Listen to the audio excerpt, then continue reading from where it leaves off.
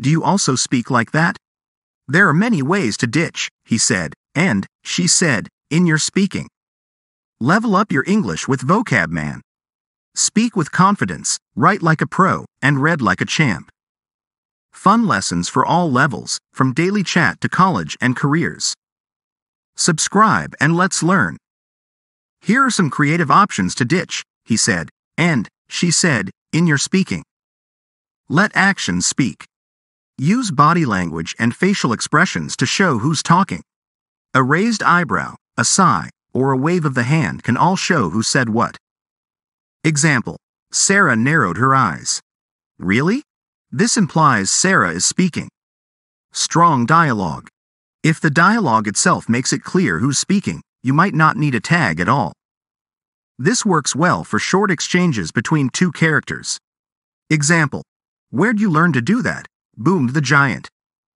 Years of practice, chirped the mouse. Descriptive verbs. Replace said with stronger verbs that show how something is said. This adds personality and emphasis to your speech. Example: He shouted, "Get out." She whispered, "It's a secret." Character names. If you only have two characters talking, sprinkle their names throughout the conversation for clarity, especially when changing speakers. Example: Pizza? Daniel asked. Definitely, replied Emily.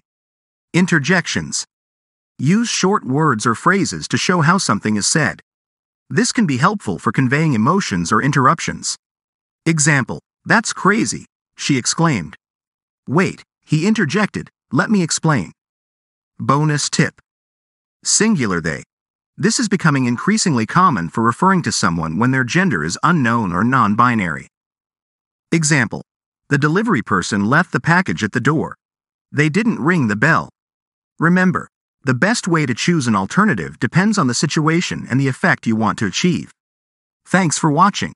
Please like, share and subscribe to my channel so you won't miss out on improving your English skills. See you soon.